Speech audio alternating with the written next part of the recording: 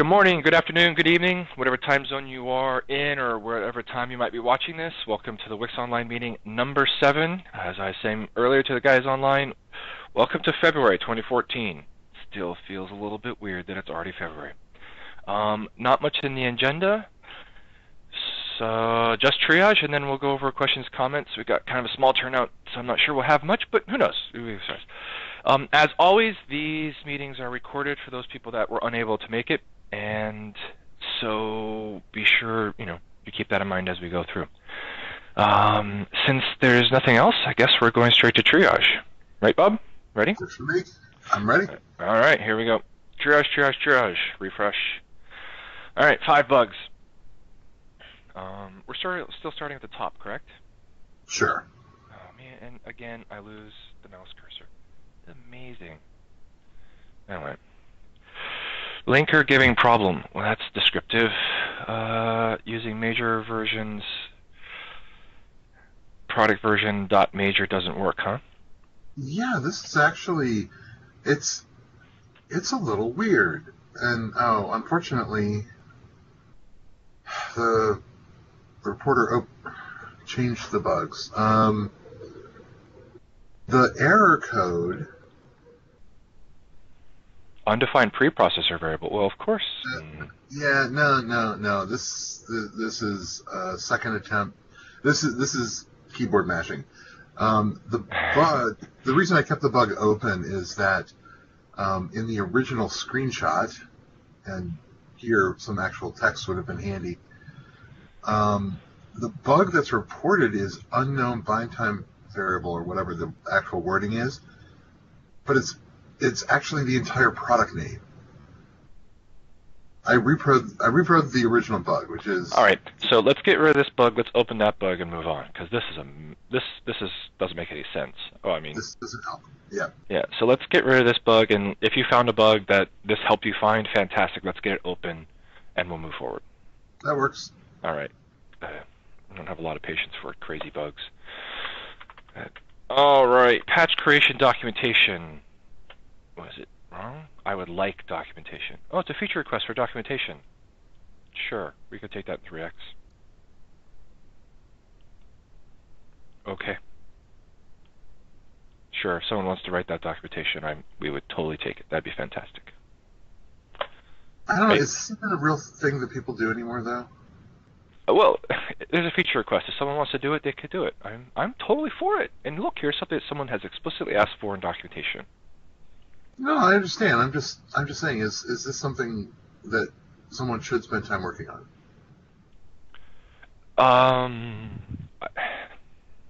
If you use it to learn patching and you wrote it down, you'd be like, yeah, I'm going to use this to learn patching and all that kind of stuff. Sure, right? I mean, okay.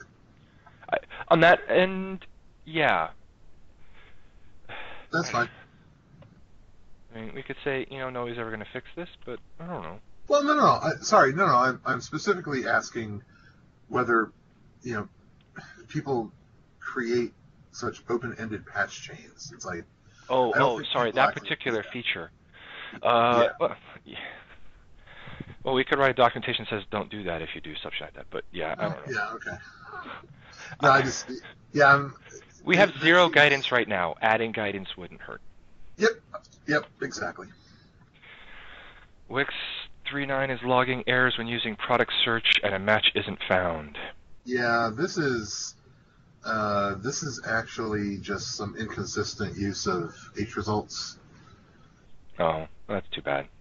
So we should fix that, because error messages and log files should be good. Otherwise, we'll get beat up for it later, like this. Yeah.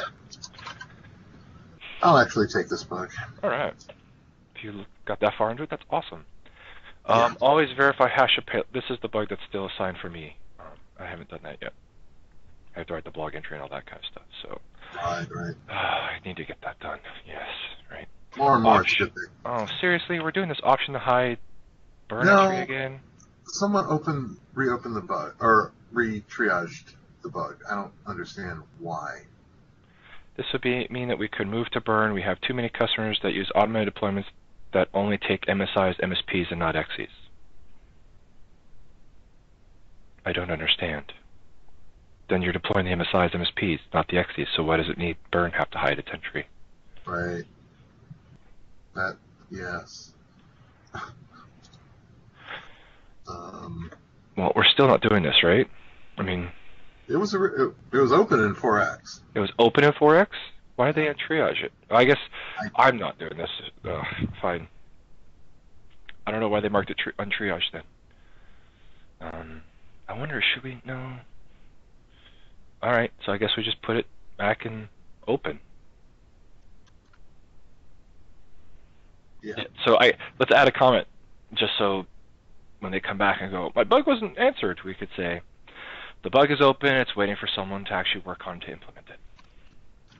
Or whatever we say for those kinds of things.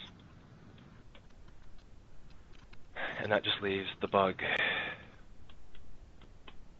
And we're going to end up with another bug open. All right, so let's go back to the first one because I didn't quite understand. Can I actually use arrow keys? No, just tap. What's the actual major minor gives product version to 3 decimals, but there's a problem. I've attached image here. Image? Seriously? It's an error message. And the problem is he changed the image.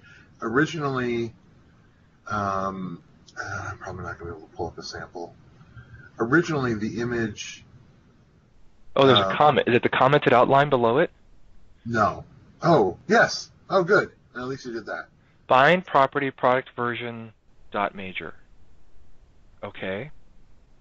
The error indicated that the bind time variable it couldn't find was spreadsheet converter bang bind property blah blah blah. Oh. That was just bizarre. Yeah, that's not right. And interestingly, the same syntax causes the same errors going back 3.7, 3.6, 3.5. Oh. All right, so some parsing thing is going wrong in the WiX resolver. Yeah, there's definitely something wrong there. All right, so we'll take that in, we'll take that in 3x, unless someone, right? Yeah, I think if it's you worth open the bug, I think we could triage that as, yeah, that's a bug. Someone should fix that. Yep. All right. So yeah, I think we can skip triage on that bug. Skip triaging that bug and move straight into the future. All right. So at that point then, all right, awesome, Bob. Moving quickly. So we just have then 4243, which requires me to write some things and juggle some stuff around and do something different for the hashing and the signatures and all that kind of stuff. And eventually that bug will go away and we'll have some other answer to it. So, cool. I guess we're done with triage then. Yep. This is so nice. It's nice that we did all that work last year and got all it nice and clean, and now we're in this, what was that triage? 10 minutes? Not even. Not even. 8? All right. So that means it's time for everybody else to come on out and have questions or comments. Otherwise, we're going to have a 15-minute meeting, which I'm not against. If that's what we have, it's what we have. We have a lot of stuff going on the mailing list right now, which is great. Discussions about different things and different ways of doing stuff. So that's all good. Yeah, it might be interesting to discuss the... Pick one. Yeah, true. Actually, yeah, that's a good point. Discuss the idea of moving, put it that way. Moving to GitHub? Yeah. Yeah, I didn't get a chance to write some notes on this. So it's just been this debate because we moved off of SourceForge because SourceForge is just degrading in a major way to CodePlex, and that was back when Microsoft had the copyright on WiX, and Microsoft, most of the people working on WiX were at Microsoft, and you'd always get these questions from people like, Soma, who runs Visual Studio. Why isn't WiX on CodePlex? It should be on CodePlex. That's why we have CodePlex. It should not be on SourceForge. It should be on CodePlex. So when CodePlex finally got around to using Mercurial, we moved from SourceForge to CodePlex, and we're Mercurial, and that was all great. And then a year later, Mercurial, or less than a year later, I guess, Mercurial was losing in a big way, and they added Git to CodePlex, so we moved to Git. And somewhere along the line in that transition or something, it seems that our line endings are seriously forked. At least that's what I'm seeing when I try to do integrates between 3.9 and 4. Line endings start moving around everywhere, and diffs are a pain, and then we also get the big, huge walls of red and green from people, and it's just bad. So we're now on Codeplex. They have a release system that's served us well because they can count the download numbers, and I think we've had our downloads there for quite a while because SourceForge's downloads were bad. It had advertising and all kinds of bad stuff in there. So we're at Codeplex, and their download numbers are great. We investigated moving to GitHub once just as a, well, could we? And they didn't have releases, or they actually removed them. And we're like, well, we can't move to GitHub without releases because we have, gobs and gobs and gobs of data that gets downloaded, and nobody's paying for that bandwidth right now, and I'm not sure that we'd want to pay for the bandwidth that isn't when it's freely available for these things. So then GitHub brought releases back. Bruce bringing up Bitbucket. Yeah, I appreciate the Bitbucket vote, but Bitbucket isn't going to go anywhere. So Codeplex hasn't advanced beyond what they're at. In fact, it looks like they're even slowing down to less than they are now. And so GitHub somewhere in the last, 6 months or something, brought back releases, which was cool, but releases are missing the download counts. And we actually use the download counts to know what people are getting.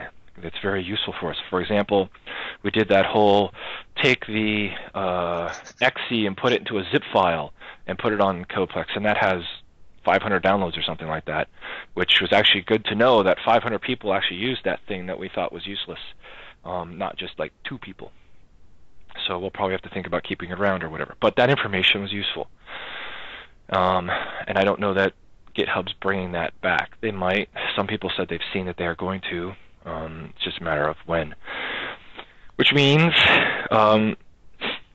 so we keep looking at GitHub because they keep advancing, they keep doing features, they keep doing things that are nice, that look exciting, that we could use. For example, one of the big features that they allow you to do is I've already created a WiX toolset group organization, I think is what they call them, because I want to have the name. And so we have the name. It's empty, but the nice thing is that you can then group a whole bunch of repositories under one umbrella. And so we could, instead of what we do today where we have all of our stuff in one Codeplex repository with different branches, even though they're wildly disparate, we could actually create separate repos. For example, the website could move into the site repo underneath the WiX umbrella, which means that you wouldn't have to switch to a branch inside. I mean, it works fine in Codeplex, but that would be nice. And the other thing we could do, which I was thinking about, which we should debate whether it's the right organization on, is we could actually have separate repositories for major versions. So we could have a 3 repository and a 4 repository, because we already just pull changes across. They don't have to be in the same repository. That might make it easier for people to go, oh, cool, I want to enter at 3 and I want to enter at 4, and they're so wildly different that we could just do that. Or not. We can make them 1. Doesn't make a difference. Things like that. We also then could investigate things. I don't remember who brought it up. It was Neil or Bruce or someone brought up the idea that we could start breaking extensions out and have them run on their own timeline potentially, where you could have, the IS extension get pulled out as a separate repo, and then it could move and then just keep up with the WiX release as it goes. We could do things like that, where Codeplex doesn't look like it's going to be easy to do that. I mean, we can just keep branches and branches and branches, and which I guess works. So anyway, there's a number of interesting features on GitHub. And the releases thing, Eric brings up the point that, it seems he believes that GitHub is storing the data, they're just not presenting it, which is fine. But, we could, if we wanted to, keep our releases on Codeplex, move our source code to GitHub until the day that we can move releases. And we've done worse things with our move from SourceForge to Codeplex, I think. So I wouldn't disagree with that. So I'm not I'm not wholly against that. It's just a question of, should we go to GitHub? I always worry a little bit about monocultures, where you end up with just one person and nobody else is keeping up. However, nobody else is keeping up with GitHub at this point. a lot of things like, for example, a tiny little feature that would make our lives really, really nice. The ability to edit a file online in the web browser and then take a pull request and all that kind of stuff would be great for just adding comments or tweaking a whip, right? None of this pull down, move it around, and push it back and send pull requests and all that kind of stuff. It's just like go in, edit, say, yes, I've edited this file, send the pull request, and have that just get accepted. So they have little features like that they're doing that's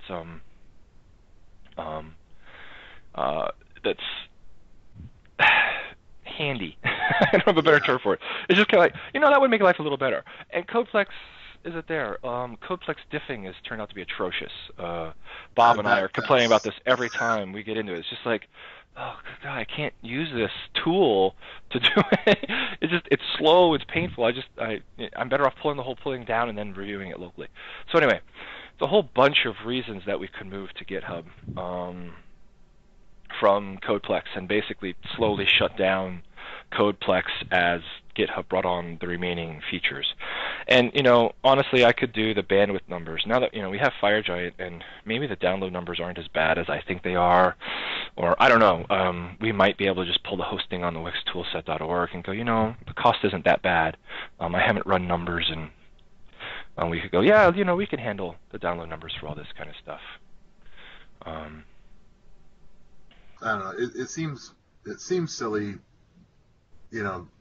given that there are so many options there, even if they're not perfect. Because I suspect it's pretty substantial. I mean, maybe not if I don't know. I guess it's hard to say what the numbers are for something like Azure, because I know they're not bad. For the cost. Yeah, sorry. Yeah, just the cost. Yeah, I just haven't tried it yet. Yeah, math is hard in the morning. Gitorious? Git hosting collaboration software you can install yourself. Oh, interesting. So that's like GitHub Enterprise. They have the same, behind the firewall thing. I see. Although that's expensive. They host too. So what do? They just do all the online hosting for you? Oh, I see. XPMC, yeah. Qt, OpenSUSE are the big guys on here. And yeah, just pricing is interesting. Do they have free or? Open source for free. Free for open source. Well, I guess it's another thing to consider. I've had some people that request the whole GitHub because it has a lot of the social connection type stuff and other projects on there and things like that. Yeah. So, which I can appreciate. I mean, I've seen some of them working for some other projects, and they're kind of nice what they kind of do. So, anyway, so it's just a debate of moving off of Codeplex, and then at the same time, the other part of that debate is, do we cut our history? Due to the line-ending mess that is our history, and quite honestly, if you go back, our history is atrocious. It's just atrocious as you go back farther and farther and farther. It's just really, really bad, and due to all kinds of crazy stuff. Honestly, a lot of it mistakes I made in Mercurial that got transferred into Git, that we could just cut it, make a nice clean break, and then run from there. Well, the nice thing about the org idea on GitHub is that you could pull that repo over for history, so it's in multiple locations and safe. Oh, yeah, and that's then true. we could start breaking out the repos according to whatever Major version, or whatever. Yeah, major version or separate extensions or whatever. Yeah. Well, fortunately, the nice thing is that now that we're in Git, moving history is trivial. Yeah. It's not like when we were moving from CVS where I went, oh no. Oh no, what do I do? Anyway, so that's kind of the background in long, expository form. Sorry, I have a cold. I'm not able to talk quite right. But that I Well, guess I'll point people at the mailing list to say, here's my thoughts on it. I don't know which way to go, and I don't have strong enough opinions to pull the trigger on anything right now. So I'm just kind of like sitting in the status quo. We're just doing what we're doing now thing. And so yeah. I'm looking for some people to kind of go, these benefits would be good enough that we should do the work to do it. And I guess that's what I'm looking for out there. I think you and I agree that the pull request functionality on Codeplex is unpleasant, but that primarily affects you and me, not a lot of other people yet. So yeah, I'm kind of like, I mostly don't care, to be honest, other than I think we might get that nice pull request functionality. The rest of the GitHub stuff I don't particularly care about, and it's it's a bit too hip for me, but I'm willing to play along. It's hip to be square, Bob. Yeah, well, I got one of those down. Yeah. So anyway, that's kind of that's that process. I think we'll go back to the mailing list because we don't have enough people here on the call today to kind of like get any kind of quorum vote. But we're actually getting close to a lot of contributors showing up pretty regularly, which is kind of nice. So I will send the thing. Well, I started on the mailing list. I didn't see it push. There's a couple things this morning, right? Where a couple people were like, yeah, we should do it, and we should do it now. I think that's what Blair voted for. So yeah, that was the other bit. Is I just raised it for the question of whether we should move, try to hit a date or a release date, or just go based on, oh well, now. Yeah, now better than later. I guess that's kind of what it is. And then the only thing we have to do is decide how do we want to structure our new world as we start taking it apart and putting it together over in the new world. That's my biggest concern. A move where we want to do something radical, that's going to take some effort, and that's, that could... It's just more time that I have to spend on a lot of these things usually. But it's not too bad. I've gotten good enough at most of this stuff. I think I could do most of it. When we do the clean break of history, I don't think it's any harder than delete the Git directory and then add it again. Oh yeah. Well, no, I guess I'm thinking more like if we actually did something like break out the extensions. That's a longer term thing. We don't have enough infrastructure to make that work right now. That's a much harder problem. That's a much harder problem to do. We need a lot of things to change before we do that. But anyway, so that's the thinking on, or the current thinking on Git. I will point people on the mailing list to this. I will get this uploaded right away and point people to it and say, look, there's a 15-minute discussion on GitHub at minute 10 or so. You can skip triage, go straight to that, and we'll talk about that. And maybe I'll send that. People can read about it, and maybe we'll talk about it again next week, or whatever we want to do if people are actually interested in talking about it. Otherwise, if people keep going, whatever, or if people are like, no, we should definitely do it, we can go from there. Let's see. I think that's all I've got today. These keep moving. Looks like Jacob's default value may get his thing in the 3x. I'm surprised that works. I am too. I don't think it works in COM, but it may work because we're not really COM. We're just using it as an interface between the two layers. And it's basically just C++ and it works. Yep. That's so I'm for 3x. Right, yeah. It's just completely good for 3x. And then in 4 we'll get rid of it and it'll be all good. I don't know what else is out there. People are just kind of moving their way through stuff. Yeah, anyone with like Sean, are we up to date with where we've been talking about your ideas? Yeah, I have a pull request from him that I haven't done yet, but yep. Okay. But that's I know about it. My Mondays through Wednesdays are busy, so I have trouble keeping up with WiX devs. All right, cool. He's still working on the secure zero memory stuff, so that's good because I'm still not sure how that works, but I'm curious to see what comes of it. All right, cool. I think that's all we got. So we're going to call it at a half hour. That seems like a good one, right? Not bad for it's kind of what we think we get to, right? Half-hour meetings. I'm okay with 15-minute meetings if really everything's going along and humming on the mailing lists and all that kind of stuff. So this is really supplemental. We don't have to have tremendous amounts of content covered in the online meetings. We just want to get through triage and then discuss anything that's out there. So on that note, I release you all back into the world to go and wreak the havoc that you might wreck in the source code that we all work on together, which means go out and write awesome, cool stuff. On that note, I'll talk to you guys later. Have a good week. Bye. Bye.